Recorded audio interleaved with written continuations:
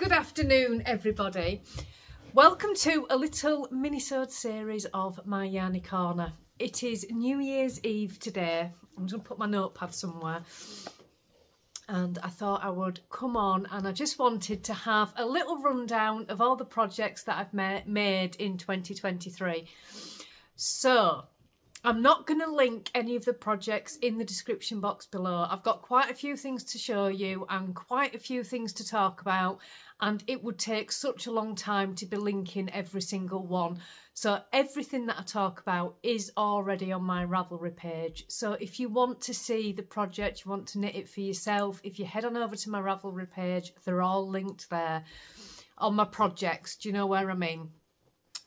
So yeah, everything can be found there. But I just thought it'd be really nice to come on and talk about some of the most successful projects I've made and maybe some that weren't so successful. And that will help me going forward into 2024, because it makes me look at the projects and think, yeah, I maybe won't do anything like that again, or maybe I'll do more of those. We'll just see how it goes. But first, and also everywhere you can find me is also linked in the description box below the video as well. Right, shall we just get on? So, how many projects did I actually make in 2023? I made 58 projects in 2023. I did set myself a Ravelry challenge of 40, and I was quite surprised that I did meet it, because I didn't think I actually made that many. This year has been the first year that I have actually added every project onto Ravelry.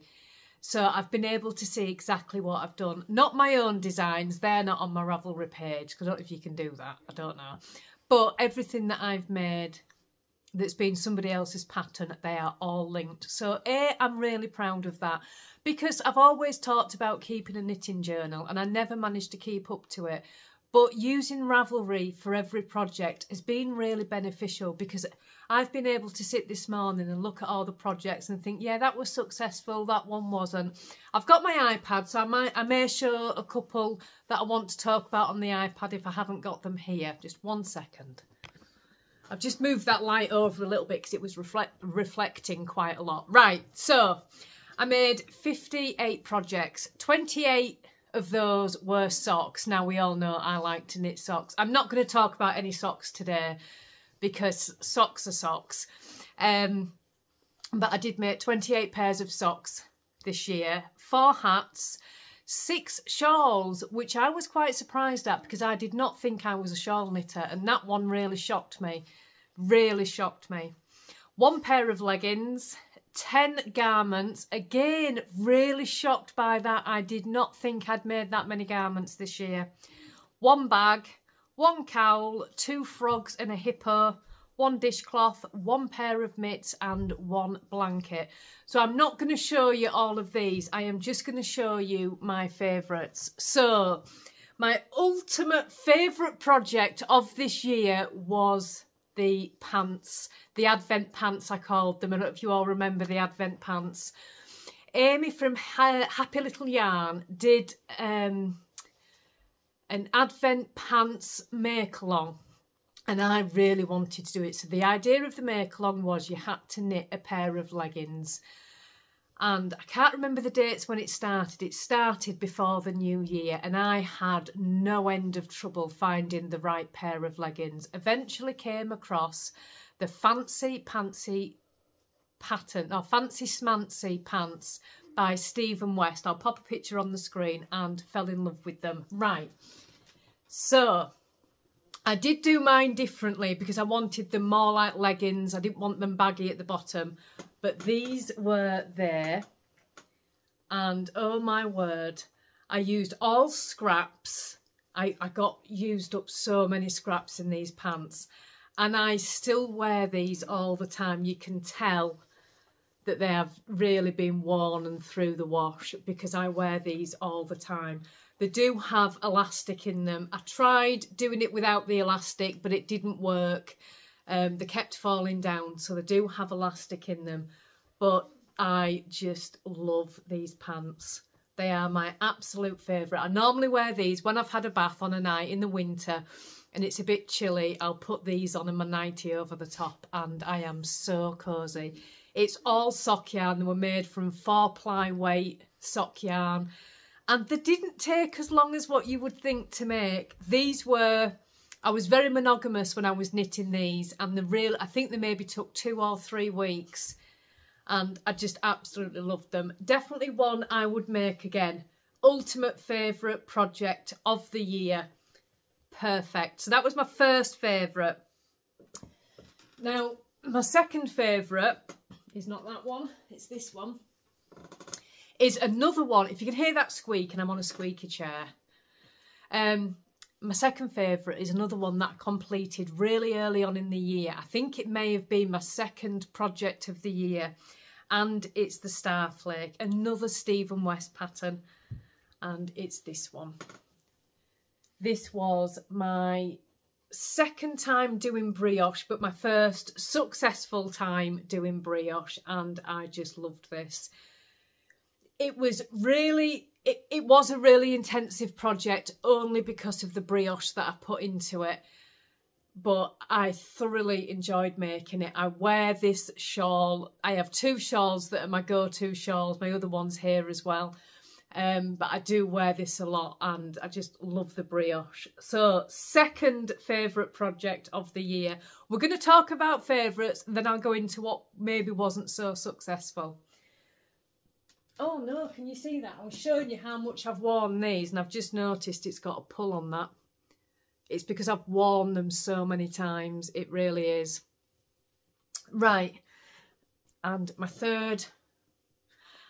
at this point, they're all my favourites, so I'm not going to say third and fourth, but another favourite of mine was this one. This is it Slip Extravaganza, I think it's called. Again, by Stephen West. This was the hardest project that I had to complete in 2024. I completely stalled on it. Love the shawl, love the colours. Just everything about this screams me, but I got down to here, I think. So I'd done all of this knitting and I was down to these blue triangles. And if any of you have been around for a long time, then you will know at that point, once I got to the triangles, I was done. I was absolutely done with this shawl, and I forced myself on. I finished it early. It's supposed to have a few more rounds after the blue triangles, but I finished it early. Sorry for the cut there. Stuart decided he was going to cause a cat fight and my tripod just went flying. I can't remember what I was saying now. But yeah, this shawl, I really struggled to finish this shawl. I really did. I did finish it early. I am so pleased that I stuck with it because it is one of my favourite shawls. It is not one that I'd make again because it was just so labour intensive. Once it got down to here, the rows were so long, they took so long to complete. And I'm one of those people, I do not like to leave knitting mid-row. I will always finish a row that I'm on. But with this, I couldn't. So it really played with my OCD that I couldn't finish the rows. So that was probably a lot to do with it. But I love it. I'm so pleased I've got it. But it's not one that I'd make again. And the last one, I may as well stick with Stephen West, is the Penguono. Oh my word. I made this along with my friend Catherine, who also made it. We made it together as like a little mini make along together. Very early in the year, no, maybe it was May time. And I used all scraps to make it. Is that the right way? Yeah. And it's the Penguono by Stephen West. Absolutely loved it. I can pop this one on because I wear it a lot. And it's just one of my all-time favourites. I never wear it out. Never ever wear it out. But it's nice to sling on in the house. It's all garter stitch. Well, no, it's not. There's a lot of garter stitch in it. Can't get it off my arm now. So it's very, very squishy, but loved it. Didn't take long to make, only a couple of weeks. I love these welts on the back. The only bugbear I have with this is I absolutely do not like this. I don't know what I was thinking when I put that colour in it, because it's all pinks and blues and yellows and lovely. And then I stuck this random dark bit in it, which annoys me every time. I would definitely make another one of these. Loved it. I used all fingering weight yarn, held double, so I did use up a lot of scraps. My favourite section is this one at the back. I love that. And yeah, I would definitely make another one. I would like a long-sleeved penguono. And yeah, just loved it. Loved every second of making that. And then we get into other designers. So this project here is a lento. This is all made with Stylecraft Special DK. And I made this and hated it. Absolutely hated it. Declared I would never wear it. And this has been my most worn garment that I have made this year. I'll pop it on quickly.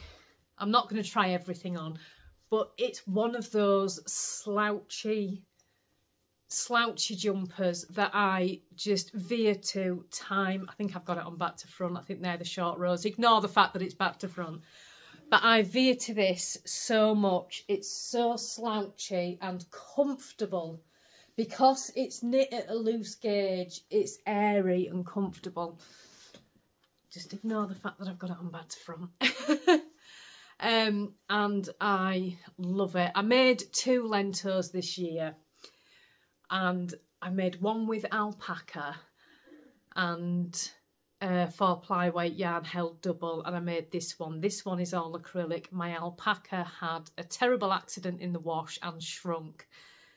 This one survived, and considering how much I hated this when I made it, I think I even labelled this as a knitting fail on one of my podcast episodes, most worn garment. Just goes to show, doesn't it? So that one was a huge success. And then the rest are all garments. Oh, this is another Stephen West one. This is the Woolly Waffle Sweater by Stephen West. It's all made with Women's Institute. So my lento was 100% acrylic. And this is also 100% acrylic. And this is Women's Institute yarn. I love this. I loved making it. I will say when I was knitting on this, because I have shoulder problems, it played a lot with my shoulder because of the amount of purling in it. But I stuck with it because I love the waffle stitch anyway. It's an oversized jumper. Whenever I make any garments, they tend to be oversized, but I wear it all the time because it's just comfortable. It looks great with a pair of jeans on it, and it's just gorgeous. So another success. And then I have this one, which for some reason has some hamster sawdust on it. It's been nowhere near the hamster cage. This is, I can't remember the name of the pattern, but it's by Caitlin Hunter. I'll try and put the name of the pattern on the screen. And this is made out of our hand-dyed yarn. Can you see the hamster sawdust? I don't know where that's come from. So this is made from hand-dyed yarn, and I love it. I absolutely love it. I very rarely wear it. I'm not going to lie. I think I've maybe worn this no more than 5 times this year. Part of the reason being, because it's hand-dyed yarn, I don't want to wash it, because then you've got to go through the palaver of laying it out flat so it doesn't stretch. So I don't want to wash it. So I think that's a lot of the reason I don't wear it. It looks lovely on. When I do have it on, I always feel really pretty. But I very rarely wear it. I love it. I absolutely love it, but I just don't wear it just because I think, oh, I've got to wash it. And that's the only reason. So for me, I do prefer garments to be in acrylic that are very easy to take care of, and I don't have any problems washing and drying them. My next one is, you should all remember this one. This is the Granny Pop cardigan by MJ Off the Hook Designs. This is 100% acrylic again, and it's made in Women's Institute yarn. And oh, love it. Wear it constantly. I love a cardigan. I love the fact that it's grey, so no matter what I've got on, it will go with everything. It was very quick to make. I made this, I think it was about a week, and it is the comfiest thing ever. It really is. I love the cuffs on it. I love the style of it. It's oversized, it's baggy, and it's just brilliant. So this is another success. I may make another one of these. If anything happened to this, I'd definitely make another one. I would also like one in black. So yeah, I could make one in black. But yeah, a total success. Right, what wasn't a success? So if I just go on to my Ravelry, I have got it up here. I made 2 ranunculuses this year. I made a short sleeved one and a long sleeve one. So this is the long sleeved one. And this is the short sleeved one. I don't wear either of them. Never. Every time I put them on to wear them, I don't like how low the armholes are and I feel like I'm restricted. So I never wear them. So I was pleased. The reason I did the ranunculus is because everybody was knitting it. And I just thought, everyone's knitting it, I'm going to have a go. And when I first finished it, I thought it's lovely. But you know when you try a top on, and you think, yeah, that's really nice. But when it comes to actually putting it on to wear it, you notice all them little flaws, and the armholes were just too low for me, that I felt like I couldn't move my arms. Could make it again and not make the yoke so much, but not make the yoke so low, sorry. I did make it shorter than what the pattern had called for as well. But it just wasn't for me. So that one was not a success. And there was another one. I'm sure I had another one that wasn't a success. My lento. I told you when I talked about the lento, I'd made another lento as well. And it had a terrible accident in the washing machine. I'd put a wash on. I was washing some socks. I always wash them in the machine on a wool wash at 30 degrees. And dog's got something to say. Ruby. I'd put the lento in and a couple of other like acrylic jumpers as well, and accidentally put the machine on a normal wash. Everything was fine, but obviously the lento had alpaca in it. Ruby. And it came out. It was just so small. So that was absolutely ruined. This was the lento. And I loved it. Absolutely loved it, but it was ruined. But that was it. And I think that's it for things that I've made. If you can hear the cat is meowing at the window, it can just wait a second. It's been in and out all morning. Yeah, I think that's it. Oh, this one, the Bagoo pouch. I also made this and I love it, but it's not usable. I wanted it as,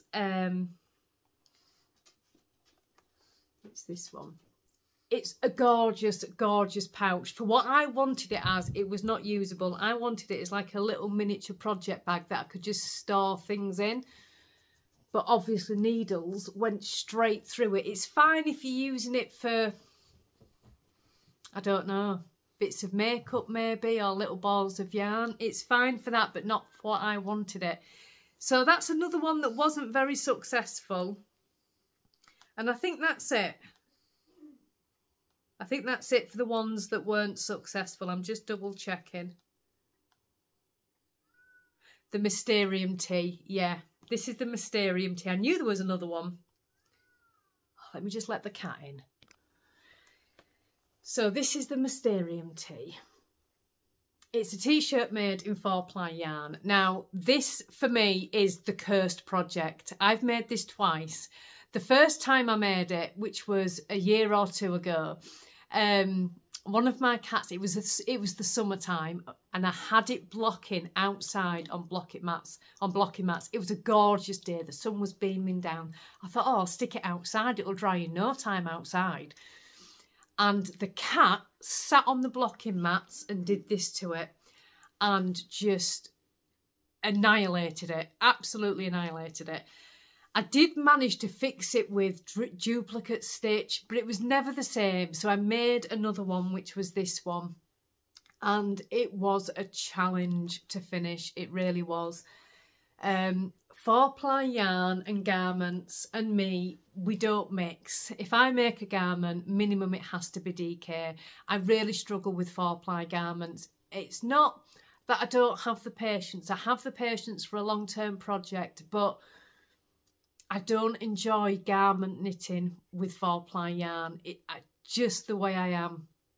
So that's something that I've learned about myself this year. I learned after doing that second Mysterium tee that I probably won't do that again. If I make a garment, it will need to be 4-ply. I've also learned that I am indeed a shawl knitter. I didn't think I was. I've always claimed not to be a shawl knitter, and absolutely I'm a shawl knitter. I love shawls.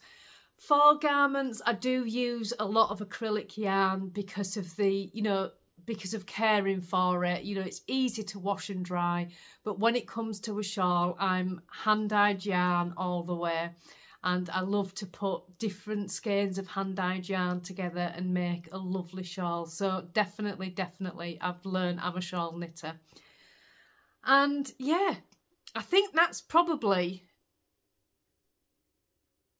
a lot for me to learn in a year, to be perfectly honest.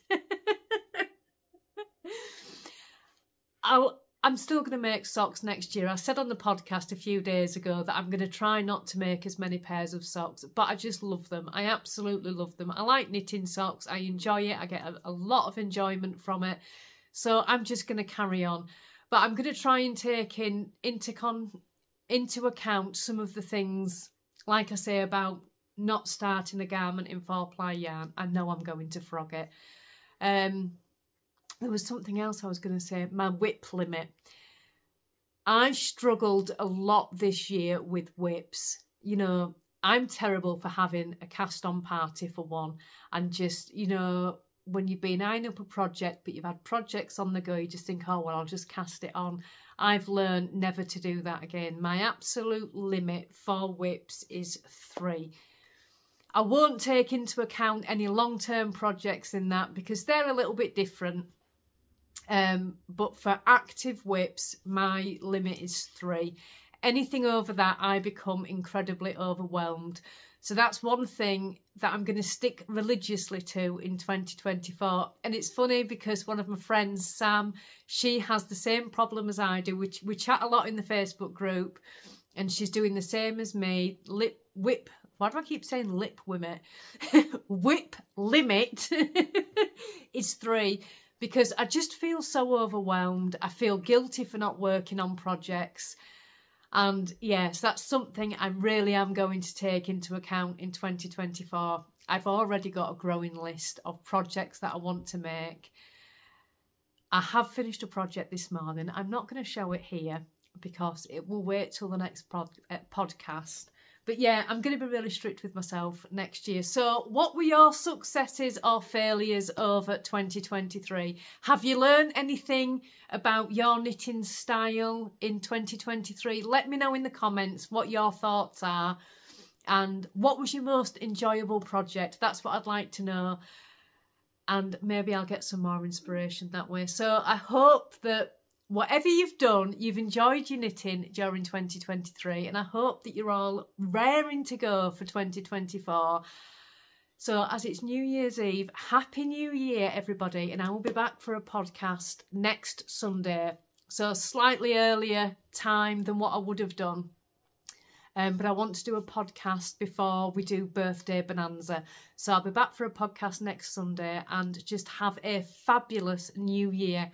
And do you know, most importantly of all, thank you all to the old subscribers and the new subscribers, to everybody for just being here with us for 2023 and supporting us and sharing our joy. We've had a lot of fun times in 2023 and roll on 24. Bye bye everybody.